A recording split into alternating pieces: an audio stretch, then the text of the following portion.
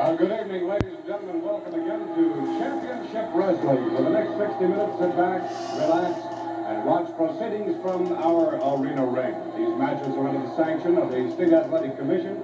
Your referee assigned by the commission tonight is Bob Winkle. This first match, already in the ring, is scheduled for one fall, 20 minutes. One fall with a 20-minute time limit. Introducing first from Chicago, Illinois, at 229 pounds, Tom Jones. Tom Jones, Chicago. His opponent from Edmonton, Canada. He weighs in at 275 pounds, Canada's greatest athlete and world's heavyweight wrestling champion, Gene Kininski.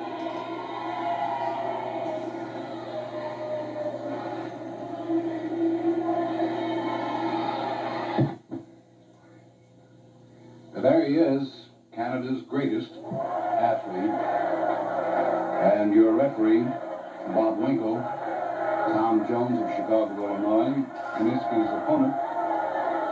In this one fall match,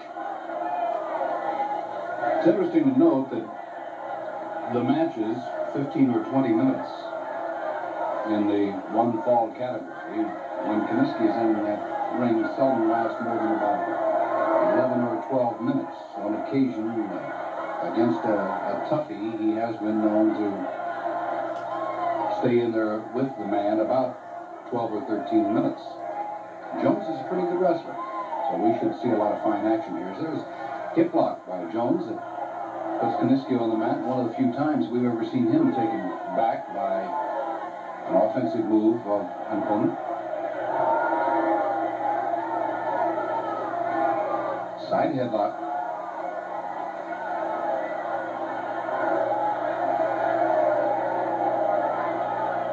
Someone wrote in and asked what the ring is covered by. Well, it's a canvas, referred to as a tarpaulin or a mat cover. And a very light layer of mohair padding underneath it just to keep the canvas from ripping on the 3/4-inch plywood boards which make up the ring base. Those plywood boards are supported by 2x8s and in some cases 2x4s out at the edge of the ring, for instance, where very little beating is taken. And these posts are solid metal, 4-inch, and they are connected by cable. The cable runs through the ring ropes, and then also underneath the ring. These cables come to an intersection at the center of the ring. They're pulled taut, and then the ring ropes are pulled taut up above, and that's what gives the ring its stability. And for the most part, a wrestling or a boxing ring is constructed in much the same manner. So you can see the ring is quite durable. Kininski makes a good test out of every corner and every inch of the ring because he runs his opponents from side to side, up and down into just about every post and every rope available and accessible.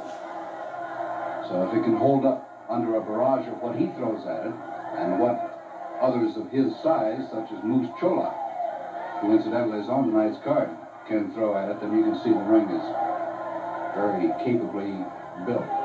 These rings cost anywhere between $2,000 and $3,000. Some money tied up in it, and they have to be good for that price. Ooh, there's a knee right to the midsection of Jones. Puts him down. And Kininski, who loves to use the foot, stays right on his opponent with this attack. It's entirely legal. The sole of that foot against the small of the back. And Jones, who is much the smaller, comes off the rope into a knee and down to the mat again he goes as Kininski steps on the head. Drags that foot right across the forearm. Takes him up and down into a body slam there. You can see that ring didn't even give a bit. Not an inch. Well, he's going to be counted off.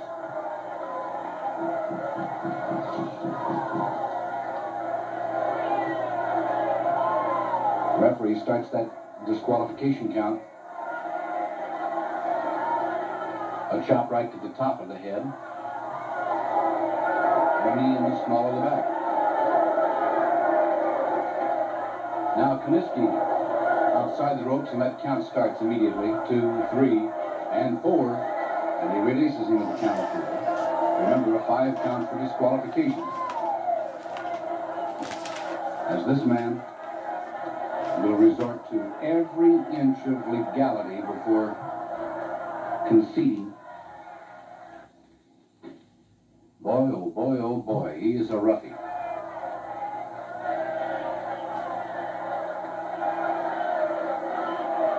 A chokehold as he lifts Jones off that mat. And then slices a judo chop into the side of the neck. As the referee's disqualification count reached 2. Takes him up again.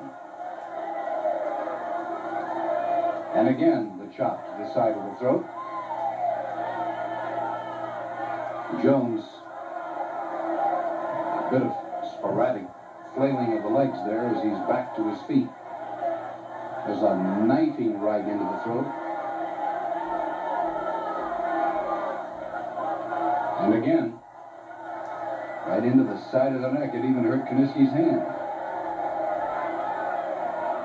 And Winkle reminds Kininski to stay off the hair. Up again in the chokehold. This time Jones got back at him. It looks as if he used an eye gouge. Comes up from the floor with a good solid right and uses a headbutt at center ring. And that has turned Kininski back toward the ropes momentarily. There's another headbutt and down he goes.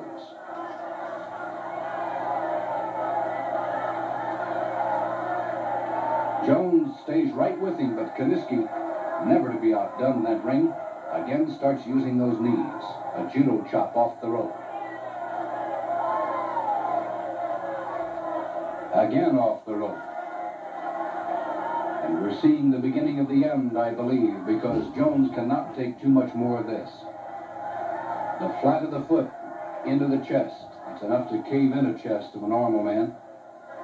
Up he goes and down into the backbreaker. There's the man waiting to be pinned. Kininski will not do it, though. Up again and down again. And the referee says start that count. He will not do it. Up again. Down again. Across the back. Here, I think we have a pin. 2 and 3, and that's it. This one-fall match is completed.